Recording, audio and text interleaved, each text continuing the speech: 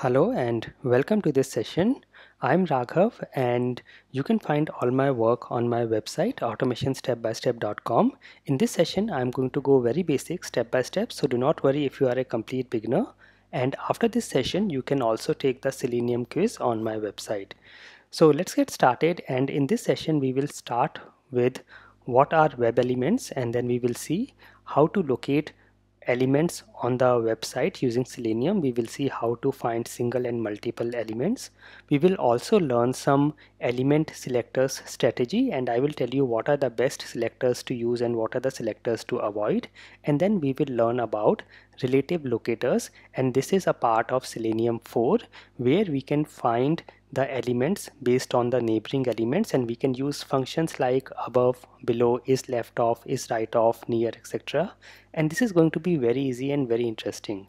So let's get started, and let us start with web elements. Now web elements are any objects or any elements that you see on the web. For example, if I go to any website, let us say I go to google.com.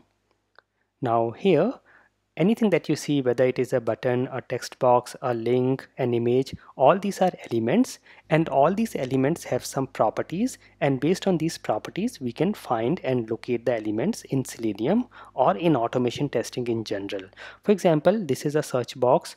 If I just do a right click and say inspect, and it will open the document object model and it will highlight the section corresponding to this element, and you can see here we have all these properties. It is of type input, it has a class property, and it has a max length, it has type, and it has name. So all these properties can be used to find and locate the element, and in a moment I will show you how exactly this is done. And this is exactly how we locate the elements in Selenium. Let me give you a very quick example. I will open my Eclipse, and this is the project that we created in part 1. I hope you have this project. You can watch part 1 if you want to. And then here we also added the Selenium 4 libraries in our pom.xml, and you can see this. And then in our src test Java package, we created a package called test, and then we created these classes first test and browser. Now I will create a new class for this session. I will do a right click on test package, new class, and I will call this as elements. You can name it anything, and I will say finish. I will also add a main method, control spacebar to give auto suggestion, and yes, here is my main method. And first I will have to add the code to open the browser. This I can just copy from my earlier class, so this is the code. I'll just copy this and put it here.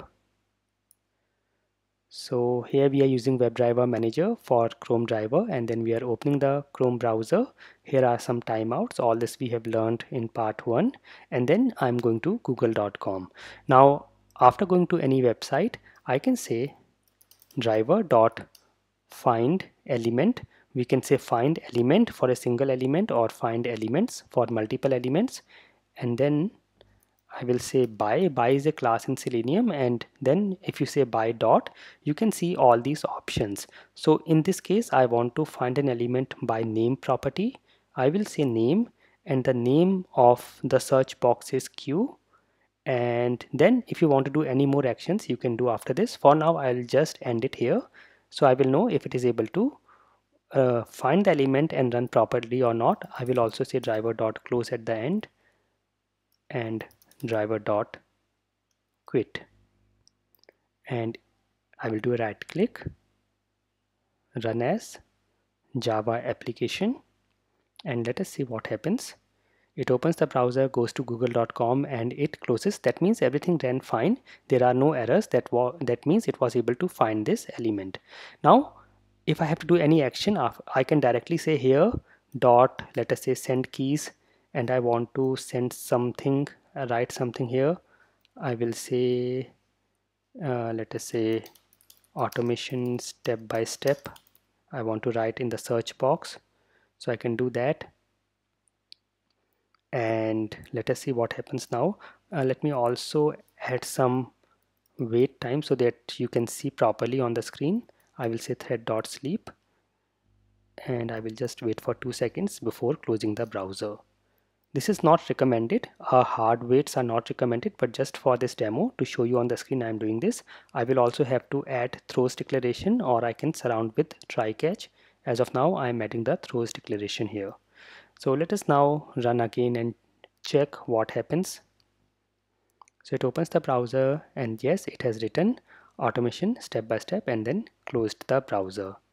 So this is how you can find the elements, and I can just store this in a type WebElement. I can say WebElement search box equals to this, and in this case I will remove the action.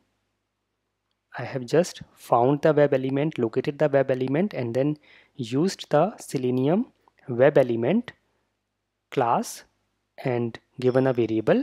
Now using this variable name search box, I can do rest of the actions separately. So I can say search box, and then I can say send keys. Let me say search box, and then I can say send keys, and then I can write something here, and this will also work. So I will save and run and check, and yes, this is working fine. And you can see it does not if I want to click on the search button, it will not click, because when I say ABCD, it is actually hovering over and it is actually masking the search button. So for that I can either directly say here keys dot, and I can say enter. Like we do manually, we write something and then we directly press the enter key. So I can use keys dot enter here, and in this case it will just enter after writing this text. So I will save and run and check. So it opens the browser, goes to google.com, and yes, this time it has clicked on it has just pressed the enter key. So this is how we can interact with elements in Selenium. Now, how to locate single and multiple elements. So we have already seen how to use or how to find single element, and then if we have multiple elements we can also use a web element list. Let me give you an example. Suppose I go to this practice website, try testing this, and here you can see we have so many elements. Let us say I want to get all these option elements, and if I do a right click here and say inspect, here I can see the name of all these options. This is under this particular tag and this is the name. So I can use this. I can say here, first I will have to go to this website. I will say navigate.to, and I will give the website URL, which is this one. And here, so this is the website, and then I will say, let me comment out this thing so we do not waste any time here. I will say here driver.find, and you can see now we have option find element and find elements. So this case I will say find elements, and I can say by.name, and I will copy the name. So I'll give the name here, and that's it. Now I can store this in a list of type web elements. So I can say list, and that this should be of type web element, and then I have to give some name to the list. I will say options equals, I will have to import the list, so I will get it from java.util, and that's it. So this statement will store all these option elements, and then I can say if I have to get these elements, I can use any loop. For example, I can use a for loop. I can say for and I will say web element. I'll give some variable element in options. So until there is value in options, I want to print, I will say syso control space bar to autocomplete, and then I will say element.getText so that I can see what is the text, and that's it. I will save and run. So let us see what happens. So yes, it goes here, and if I check my console, you can see it has printed all these text of the options. So this is how you can get the list of elements. So this is the code. You can just get the element and store it in a list of type web element, and then you can use any loop to traverse through the element list. So we can locate multiple elements like this. Now let us learn some elements locators strategies. So there are multiple strategies that you can use in Selenium, and whenever you say driver.findElements and you say by dot, you can see all these options. So we have class name, CSS selector, ID, link text, partial link text, name, XPath, etc. So all these are selectors strategies, and here we can use ID if you have a unique and consistent ID available, and this is the best locator. And then if you have name, you can use the name property, you can use the link text, you can also use the partial link text to locate the element, or you can use the class name of the element. We can also use the tag name, and if we have CSS selectors, we can also use the CSS selectors, or we can create a CSS selector. So these are different element locator strategies. Now we can have XPath as well, so we can create an XPath. Some time ago I had created a video on this, so if you go on my website automationstepbystep.com, here if you scroll down, let me zoom it. Yeah, so if you scroll down here, you will see XPath and web locators. So just in case you want to see how to create XPath and web locators, you can watch this particular playlist. So it will take you to my YouTube playlist, and here you can see all these videos. And then here we have all these strategies. Now what strategies or what locators or selectors you should use? The first thing you should check is if the ID property is available and it is unique and consistent, and if it is available, unique and consistent, this is the best selector to use. So whenever ID is available, you can use the ID property. In case ID is not available or it is not unique or consistent, then we can go with CSS selectors. So for CSS, let me give you an example. Suppose I want to find out this particular text box. I will do right click and inspect, and here I have ID. So in this case I can directly use an ID, but I can also create a CSS with this ID. So here I can say find element by, and I will say dot CSS selector, and here I will say, because I have ID, I will say hash and give the name, ID name here, or the ID value here, which is here fname.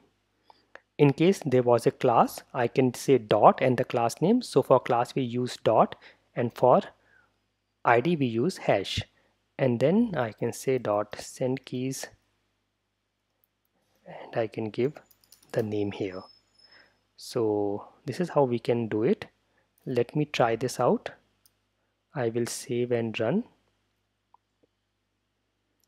So it opens the browser, goes to the application, and next you can see it has written Raghav here, and then it closed the browser. So this is how we can use CSS selectors, and if ID is not available, this is the next best selector.